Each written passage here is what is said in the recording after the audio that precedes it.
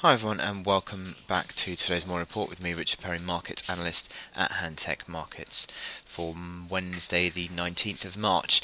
The chart I'm going to look at now is for dollar yen, and certainly dollar yen is generally considered to be the classic signal of risk appetite, or the flight to safety certainly. And yesterday the yen was shunned slightly more on the back of this of the Putin speech, but what I've got here, I've zoomed out quite a long way actually to more than a year for this chart, and you'll see this big uptrend that we've got in play here, and that has been supportive for over a year now.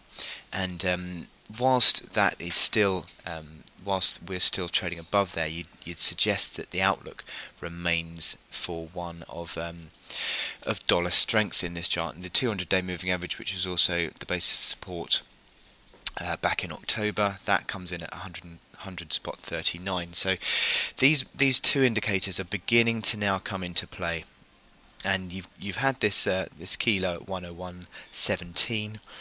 The uptrend currently comes in at 101.0064, so it's not far off being used once more as the basis of support.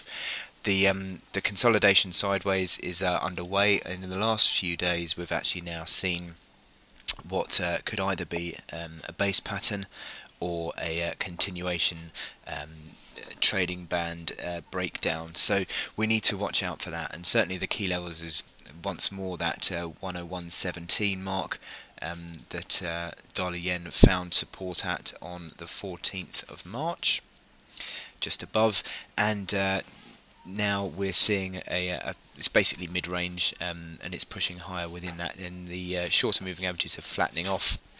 Momentum indicators are not really doing a huge amount. This is very slightly negative on the MACD lines, but nothing really for you to go on there. And we need to be just mindful of, I think, the key levels in this band, because it could just fluctuate through this band until we see a breakout. And I think 101.95 is the upside breakout. If you can formed above there, you could then see a move quite quickly back towards at least the 102.38 key low, as there's no real resistance in this band here.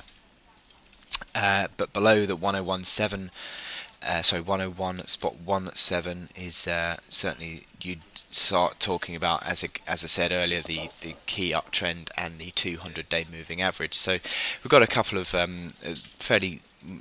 fairly mixed outlook on the dollar yen at the moment. Still unsure exactly which way this band is going to break, but certainly at the moment the more this continuation, this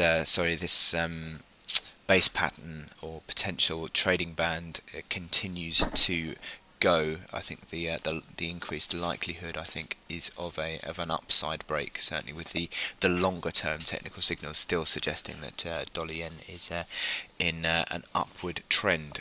Anyway, I wish you good luck in your trading on dollar yen today. Don't forget the FOMC meeting tonight. That could have significant implications on this chart. Any improvement in risk appetite surrounding the Fed's forward guidance clarification, I think, would improve this chart once more, and certainly could put pressure up on that 101.95 level.